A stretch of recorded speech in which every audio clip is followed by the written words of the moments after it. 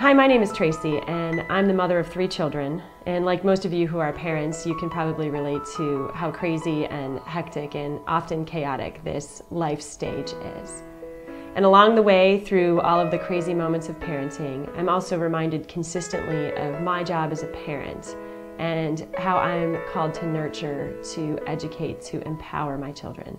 How part of my job is to create a healthy world for them to inherit. And oftentimes I'm reminded also, because I'm a woman of faith, about the importance of offering these same protections to all children. And oftentimes faith communities get very captured by the conversation of how many pregnancies are terminated every year in the United States. There's a sobering statistic that says that 1.2 million children are lost to terminated pregnancies every year in the United States. But one of the pieces we forget as people of faith are some of the other very shocking statistics that are out there. Namely, the fact that currently 700,000 children every single year are born with dangerously high levels of mercury in their blood. 700,000 children means that 1 in 6 children are born with high levels of mercury in their blood.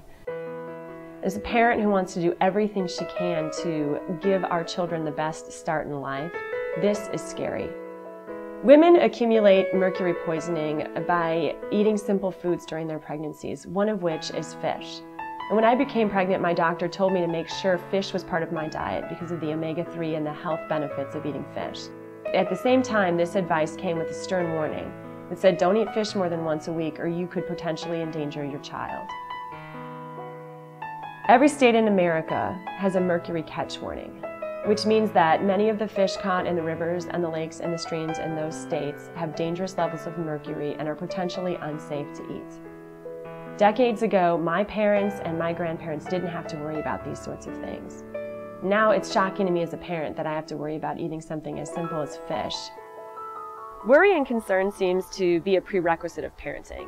I've never met a parent who didn't worry about something that they wanted to happen in their child's life. But honestly, worrying about what fish we eat should not be something that we have to worry about. We as parents can do something about this, something very simple. You can log on to creationcare.org and check out the End Mercury Poisoning Pledge.